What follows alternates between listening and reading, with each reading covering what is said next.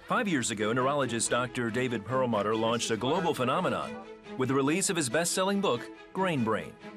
Since then, he's helped millions improve their health and fight against dementia and neurological diseases like Alzheimer's, all without drugs. Dr. Perlmutter says it's time to take control of your health. With his fully revised version of Grain Brain, he offers the latest nutritional and neurological updates so we can have a healthy, disease-free brain for life. Here with me now is Dr. David Perlmutter, and we thank you for joining us. I am delighted. We've talked about your first book, Grain Brain, but this one has an update of what the progress in the last 5 years. It is. What's happened here is we have 5 years of validation that the notion of eating a high-carb diet is threatening to the brain, and that we should really emphasize exercise, making sure our sleep is restorative, cutting our carbs, and eating, dare I say, more dietary fat. Who knew? Talk a little bit, if you will, about Alzheimer's meds, because you say in the book that they're actually a fraud. You know, it's striking that we have in America 5.4 million Alzheimer's patients, many, if not most of whom are taking the medications that doctors have prescribed. In November of 2018, in the Journal of the American Medical Association, was an article published by a researcher, Dr. Richard Kennedy, where he analyzed the studies on these drugs and found that, in fact, not only do the common Alzheimer's drugs not work, but they speed the cognitive decline. It's like giving a diabetic a pill that's going to raise their blood sugar. It makes no sense. And you know, people put their faith in their doctors to do the right thing, and we really want to practice under the notion of, above all, do no harm. We've got to call it out. It's peer-reviewed science, and, you know, I'm grateful that we have this opportunity to share that information with people. So have you seen a transition since that information came out in the journal? Have you seen a change in these things being prescribed for people, or are we so caught up in this is all we know how to do that it just keeps on? Unfortunately, it's the latter. And my feeling was that article, that research, which was wonderfully conducted, should have been on the evening news, should have been at the beginning of the evening news and the front page of all of our major newspapers. And yet people still want to hold on to the notion that you can live your life however you choose and that there's a magic pill solution for all of your problems. As it relates to Alzheimer's, that doesn't exist. I want to make one thing very clear. If there were a treatment for Alzheimer's that worked, I would absolutely embrace it.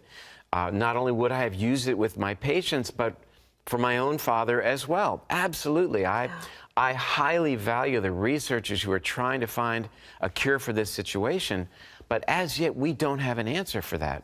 And what's more compelling is we know that it is, by and large, preventable in the first place. So talk from that perspective, because I think people who are watching us are saying, well, what can I do?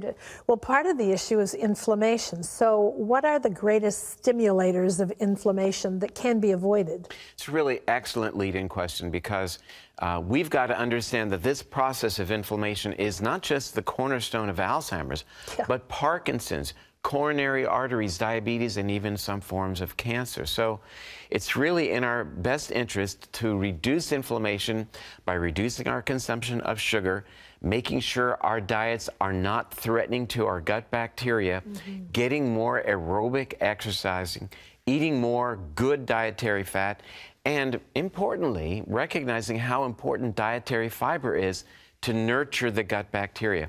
These are actually not that challenging steps. It's just implementation that has to happen. Well, it's kind of what you said a moment ago. We can't go through life taking one pill to solve every problem, and we can't go through it just eating everything and anything that we want without having repercussions from that.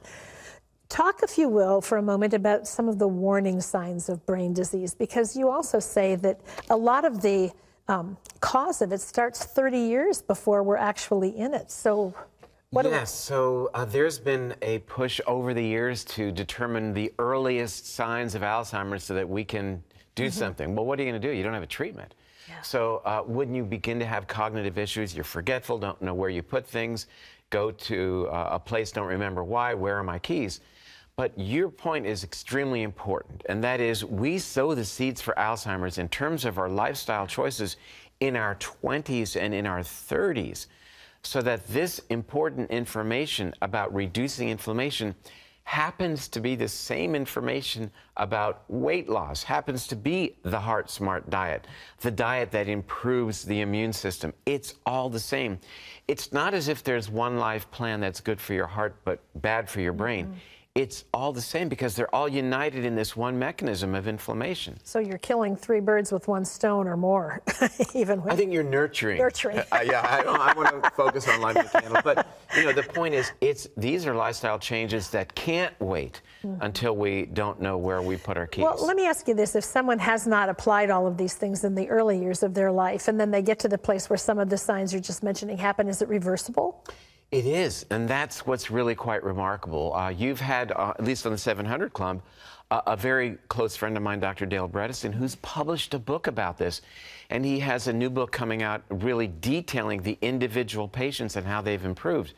I had the opportunity to write the foreword to that book, and I feel very blessed by that opportunity, because he's taken a different approach, that it isn't a magic bullet, but rather it's a buckshot approach. I don't know if you know what buckshot is. I do. There you go.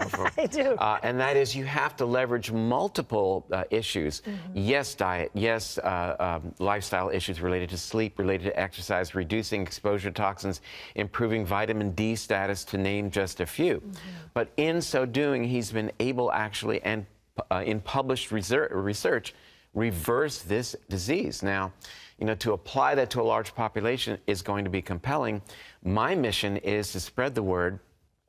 John Kennedy said, "The time to fix the roof is when the sun is shining." Yeah.